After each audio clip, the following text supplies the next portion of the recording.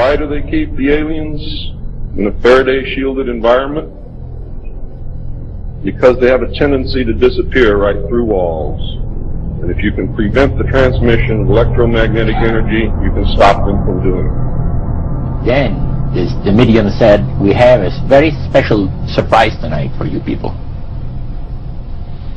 A spirit will manifest itself openly here in a few minutes and right through the wall. Now the lights weren't terribly bright, but they were like living room lights. A couple of floor lamps, maybe some of these, and that translucent being seemed to come right out of the wall. How did you feel right at that moment? It's almost like my heart stopped a little bit. Very weird feeling. So it was a lady in a beautiful evening gown, swirling, and she said to Mary, "My dear sister, you are so wonderful to have asked for me."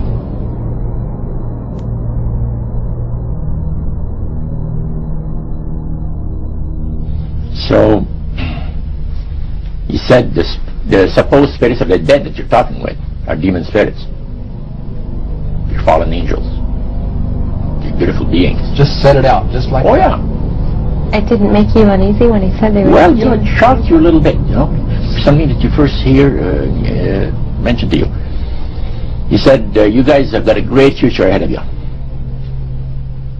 Because we've been told, the high priest of our society, secret society, has been told that the master has very special plans for you to do. Now, what did he mean by the master? Satan. He said that she was made successful in her singing career by a dear friend of hers that was the same age as she and died when she was 18 years of age. And Loretta was trying to get into the singing world, but she says, I had no success at all. Until one night I was sitting in bed reading a book, and she says, who walks right through the wall but my friend, the spirit of my friend? And she says, Loretta, I'm going to make you a very famous person in singing Western country music, and I will be with you all the time. She said her voice went through me, the power. See? And you saw this in a television documentary? Yeah.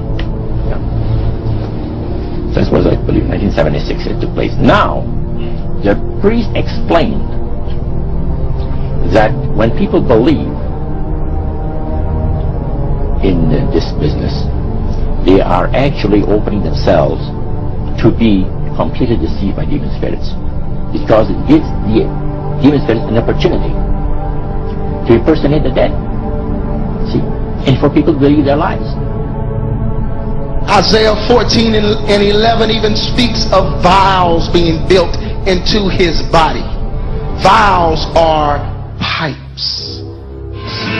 The pipers calling you to join him. The Illuminati doesn't produce rock music to entertain you.